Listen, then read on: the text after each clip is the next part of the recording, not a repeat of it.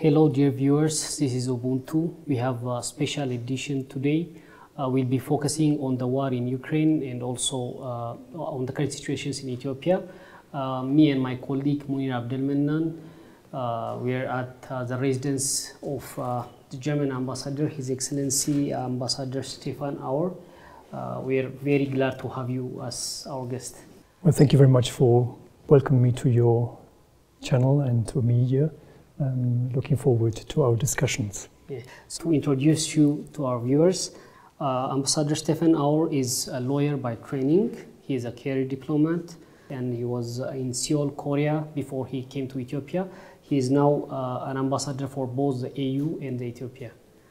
Please tune with us and let's continue. Thank you again, Ambassador, for being our guest. I'll directly go to the first question.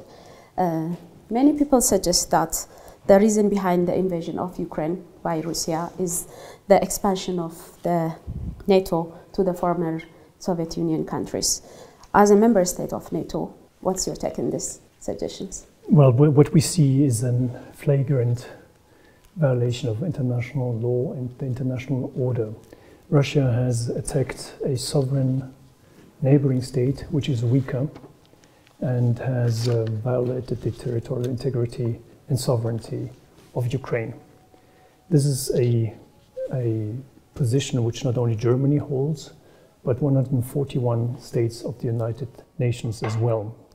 Back in the 2nd of March, these 141 nations have condemned the Russian aggression on Ukraine. So this is not a war or a conflict between Russia on the one hand and the West or NATO on the other hand. This is an attack of Russia against the international order. And this is why we have to jointly stand together to defend this international order and to condemn this Russian aggression unanimously. I think this is very important.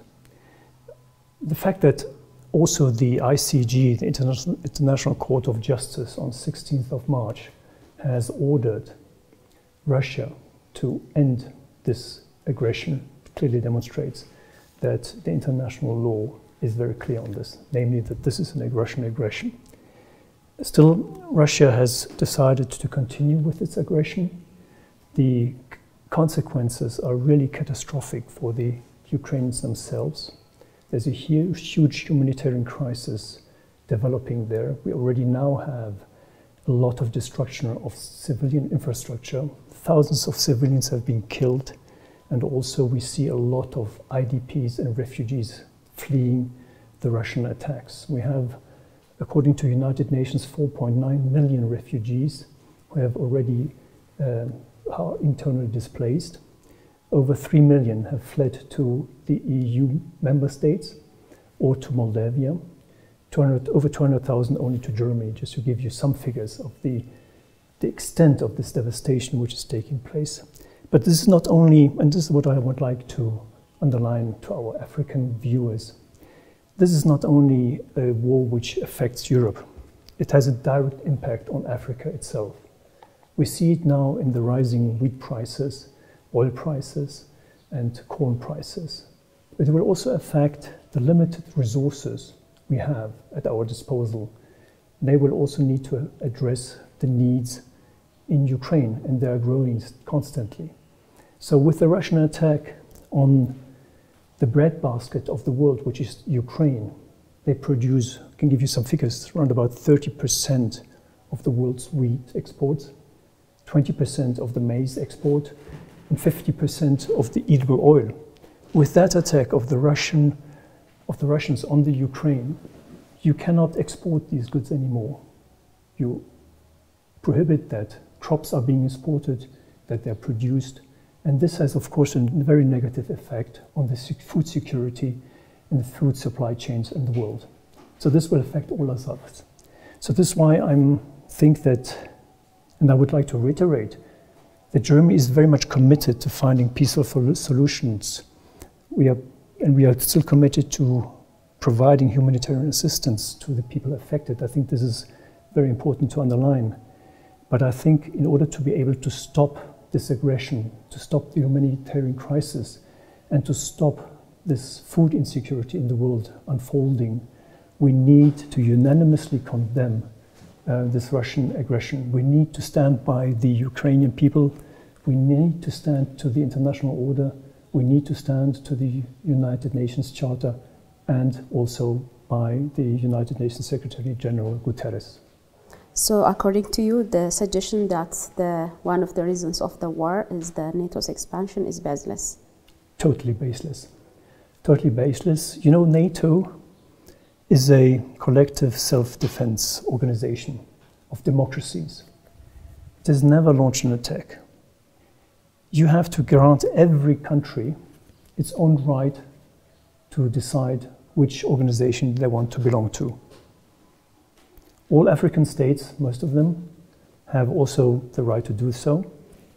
For instance, they have decided to join the African Union. You cannot defend them to join, forbid them to join the African Union. Same applies to countries in Europe. They choose to join the EU, they choose to join NATO. So why shouldn't we respect their right for self-determination? The whole concept of NATO's expansion, you can only see it as a way of enabling these countries to determine themselves to which organization they would like to belong. And this is not a threat to any country because it secures peace and stability in Europe.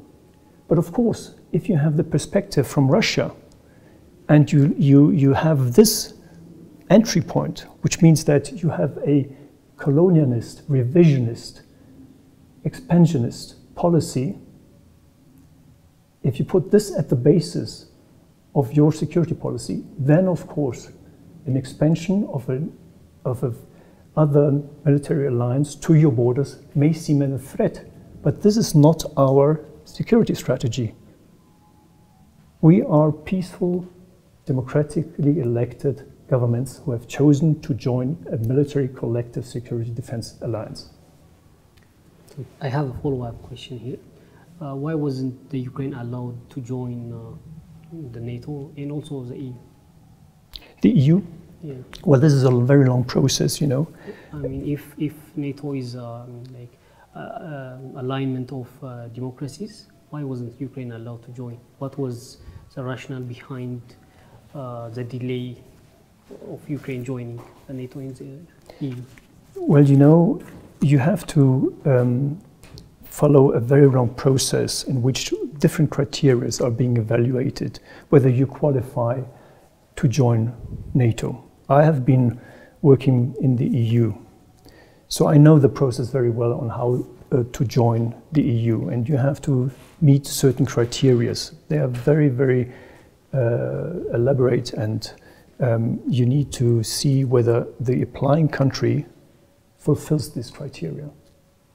And this is being evaluated, and if they don't fulfill this criteria, which of course takes a lot of time, then we help them fulfill these criteria. And at the end of this process, there is then finally the adherence to an organization.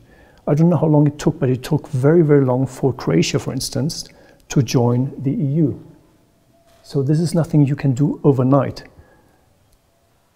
So this is a process which takes long time until you join an organization. So it was not the fear of Russia? Let's put it that way. This is also something which you have to take into consideration. We don't want to alienate people. We want to have an inclusive dialogue with all partners. And Russia, up to now, we always reached out to Russia. There's the possibility for Russia also to discuss with NATO, even NATO, security problems they perceive as security problems. This is why the NATO-Russia Council has been created, to enable Russia to address their security concerns. So in one of his speeches, President Zelensky said that Ukraine was left alone. They didn't get the help they expected or they needed from the NATO. So what do you think is the reason of the NATO's inaction? Is it a fear from the Russia's responses, or it's just a strategy?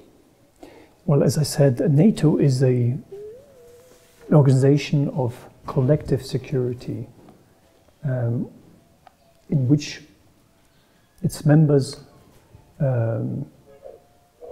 organize themselves to defend themselves against external threats or attacks.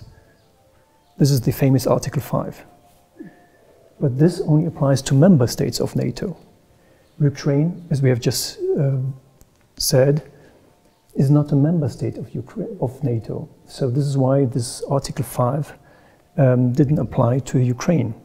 But together with the G7, together with the EU, NATO is coordinating also with Ukraine to see how we can best help Ukraine in its defense. We have adopted vast sanctions against President Putin and his system and his oligarchs. This is unparalleled up to now. Not against the Russian people, but against Putin and his system, so that he cannot finance this war any further. And we also help, of course, Ukraine with the delivery of items which help them defend themselves. Earlier in your response, you said that Russia waged a war against the world order. So a lot of agreements have been violated these days, like the Budapest Agreement, the Minsk Agreement. We can count too many agreements, you know. Do you think there is a power balance shift from the west to the east? Is a new world order in the making? Do you say like that? I don't hope so. I really hope that we can defend the present world order. Why? Because it's rules-based. It protects the weak against the strong. And we have to jointly defend this world order so that it is not replaced by an order where only military might counts. This is something which is very important also to African countries. And this is why also territorial integrity and sovereignty are enshrined in the AU Charter. These are the guiding principles of African integration because they guarantee peace and security. And we need to defend that jointly. And, you know, a month after the EU-AU summit we've had in Brussels, we sort of adopted a joint vision for 2030 based on common values. This implies that Europe's future depends very much on Africa's future and developments in Africa, but the same also applies to Africa. What happens in Europe will affect Africa's future. So we have a common interest in defending these values, these principles, against the attacks of one president who thinks that he can roll back history to the Soviet times. There are claims that the EU does not wish well for Africans, you know, and the Russians also likes to claim this kind of claims. You know, we haven't participated in colonialism, and we are not exploiting Africa. This and this. So why would Africans have to believe you? I mean, what are you offering for Africa? Well, I think what we are offering in the West to Africa, this is, I think, abundantly clear. We are the biggest partner of the AU. The EU is the biggest institutional partner to the AU. We, Germany, are the biggest bilateral partner to the African Union. We know, and as I said, that our common future depends very much on a prosperous, democratic, and peaceful Africa, as your future also depends on a prosperous, peaceful, and democratic Europe. So we need to stand together and to help each other. But if you want to really build up this country, you need economic cooperation, you need development cooperation, you need assistance, you need cooperation. I think that is extremely important.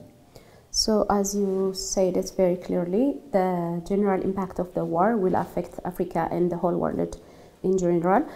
So, the development partners like Germany, like you said, you have plans for Africa to work together to avert the effects of the war together. But do you have a clear plan on how to avert the effects of the war, the immediate effects?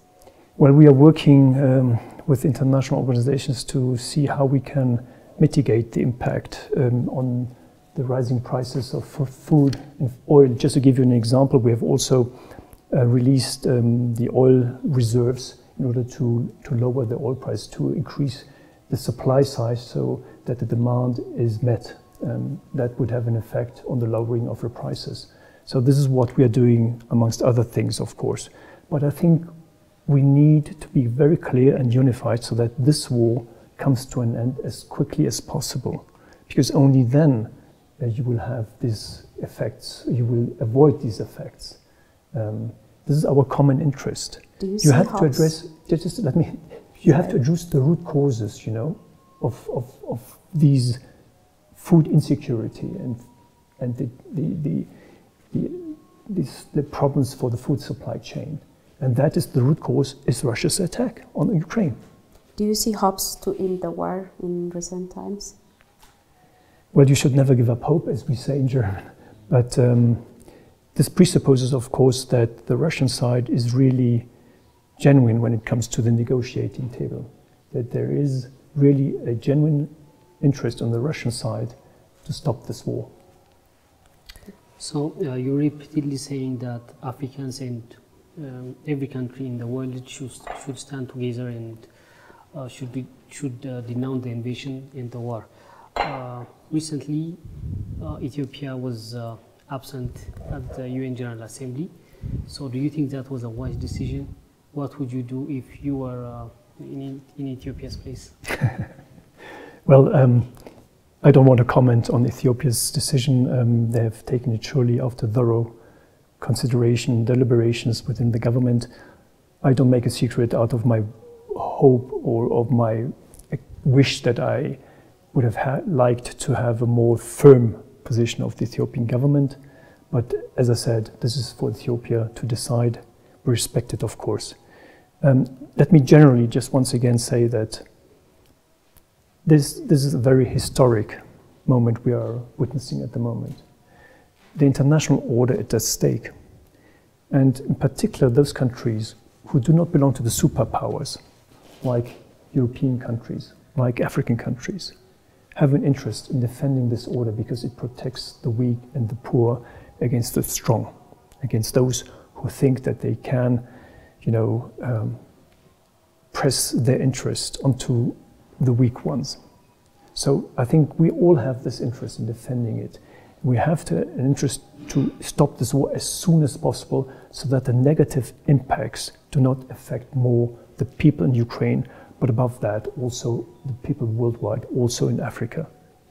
Yeah, but countries has been invaded for centuries, you know.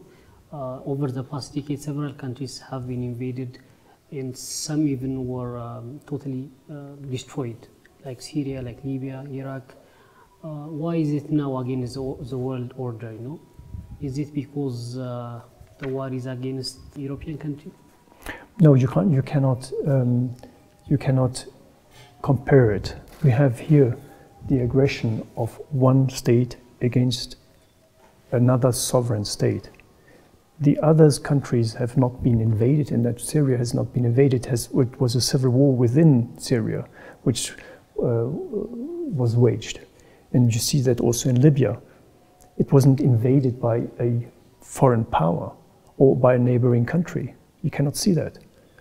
This is not comparable. You see here a flagrant violation of the international order, namely of the principles of territorial integrity and sovereignty of a neighboring state. But Iraq was invaded, I think. Iraq? Do you beg to agree? It was Kuwait which was invaded by Iraq, and then there was an alliance of different countries who, you know, pushed back the Iraqi army back to Iraq. So you don't think the concern is a bit out of proportion? No, I don't think so, because the liberation of Kuwait was based on international law. it was according to international norms and regulations, while as this here is a flagrant violation of the United Nations resolutions and order. So you cannot compare it. And this has been clearly also said by the ICJ. I just mentioned, you know, the International Court of Justice on the 16th of March really stated that this aggression has to stop. It's not justifiable.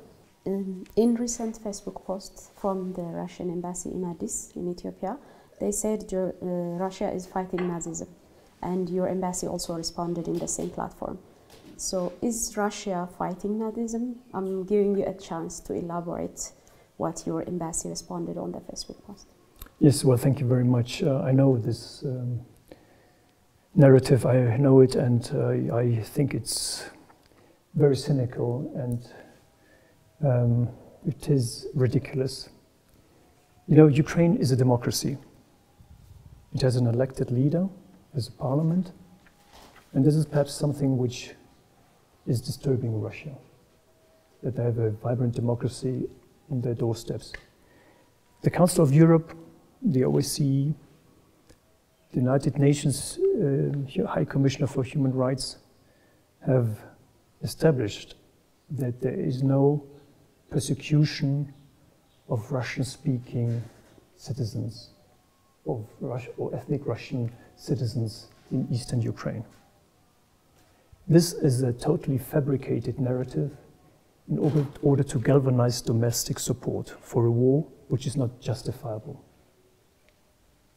The Russian state-controlled media are trying to vilify Ukraine in order to justify their acts against this democratically elected country and government.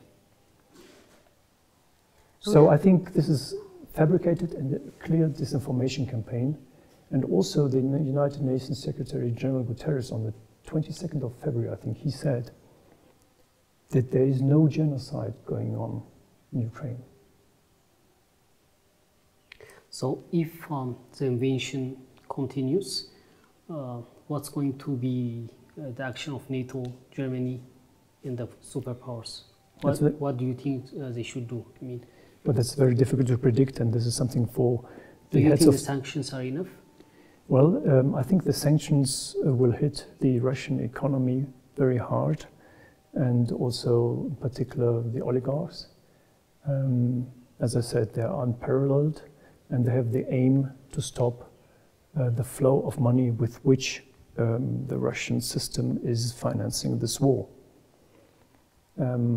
Whether there are enough, we'll see. Time will see, but I'm confident that they will have an impact. They already have an impact now. We have to be careful that this doesn't escalate into something which could become a third world war, so we need to be very careful when we analyze further steps. But this is a decision which is taken by the heads of state and government. But at the end of the day, let me reiterate that this war depends solely on President Putin's decision. He has started the war, so he has to end the war as well. And at the end of any war, there's always a solution, there's always a political solution or agreement. And the better, and for the sake of everybody, including the Russians, it is better to have it as soon and as quickly as possible. Some people claim that Russian business owners, celebrities and the likes in different world countries are being profiled for just being Russian. What do you think about that? Well, as I said, what the sanctions are aiming at is not to profile certain people. We want to hit the system of President Putin in order to not to enable him to finance this war of aggression against Ukraine. This is the purpose and the objective of these sanctions. I have another question. Recently, the Prime Minister of Ethiopia issued a statement on the Ukraine war, and the statements call for de-escalation. So how does your government take the statement? How did you get it? Well, of course, we welcome that also the Prime Minister is very much in favor of a political dialogue, which we also would like to see. This is very important. At the end of the day, as I said, we need a political solution to a conflict which cannot be won militarily. Even if Russia succeeds to occupy the whole of Ukraine, which up to now we cannot see, at the end of the day we need a political solution for a sustainable peace. So this is why I think the statement of the Prime Minister is very wise in asking for a political solution and political dialogue. I think you have said a lot about the impact of the war on developing countries like Ethiopia, but I want you to elaborate even more so that our viewers can understand what the real impact of the war is. Well, as I said already, Ukraine is the breadbasket of the world. They are producing 20% of the wheat, 30% of the corn, or I don't know, or the other way around, I don't know, but just to mention that they are a very important producer of wheat and corn. And as I said, half of the world's eatable oil is produced in Ukraine. So let's take this. If you take this and you see that through the Russian attack and invasion of Ukraine, you cannot produce the crops anymore. You cannot export the crops and the products derived from the crops. This necessarily will have an impact on the prices of wheat and oil, eatable oil. They're already now skyrocketing. So we have an interest in enabling Ukraine to be able to produce the crops, and to be able to export the eatable oil again. I think that is very important, because this is a simple equation. If you reduce the supply side and the demand stays the same, prices skyrocket. So you have to increase the supply side again by enabling Ukraine, the breadbasket, to export and produce their crops. Okay, let's talk about Ethiopia. As we all know, Ethiopia is in civil war. There is war going on in several parts of Ethiopia. So what did Germany do to force a ceasefire in Ethiopia? Well, we don't force a ceasefire. We are talking to the Ethiopian government. In our outreach, we are thinking that and saying that there is no military solution to this problem. We need to have a political solution, as we have also been championing when it comes to the Russian aggression on Ukraine. So we need a political solution to a conflict which has been dragging on for a long time and which has had very negative effects on the whole of North Ethiopia, not only Tigray, but also the neighboring regions. So we need to find a way to declare a cessation of hostilities as a first step, so that we get to this political process, to this political dialogue, which is so important to address the root causes of the problem. Please tell us about the humanitarian assistance your country is doing to the war-affected areas. Well, we have increased considerably our humanitarian assistance. We are now the third biggest humanitarian provider to Ethiopia, but not only to the northern regions, to the whole of Ethiopia. And this is very important to underline, because it's not only about North Ethiopia or about Tigray. We have a lot of needs there. It's very, very severe there, the needs which are there. But they're also, as I said, in Afar and in Amhara region, but also in other places of Ethiopia. So one shouldn't single out a region. This applies to the whole of Ethiopia, where we provide humanitarian assistance. So the war broke out in Ethiopia during the US election. So many people were expecting Germany to fill in the shoes of the US and to lobby the government to stop the war, the government, and also from this grand side to put pressure on both sides. But I haven't seen that. I mean, do you think Germany did enough for Ethiopia? Well, in my view, we did what we could. We spoke to the Ethiopian government, and as I said, we are saying to them that we would like to continue our partnership. You know, we consider Ethiopia to be of utmost importance for the stability of the Horn of Africa. We have a big interest in the stability of Ethiopia and therefore also in the reform process which has been undertaken by this government, and we very much support the economic and political reforms. Why? Because I think it can contribute, if they are implemented and continued successfully, to the stability and democratization of this wonderful country. And this could also serve as a role model for other countries, not only in Africa, worldwide. You know, the transformation of a state-driven economy to a free market economy. This is something which creates jobs. So we have been supporting that very much. And we've been telling our friends here in the Ethiopian government that we would like to continue that support. But that, of course, presupposes that we have peace in this country, because you can only have sustainable economic and political reforms if you have peace. And in order to have peace, you have to address the root causes of the conflicts. And this is the national dialogue, which is, you know, has been launched. And we hope that this national dialogue will then lead to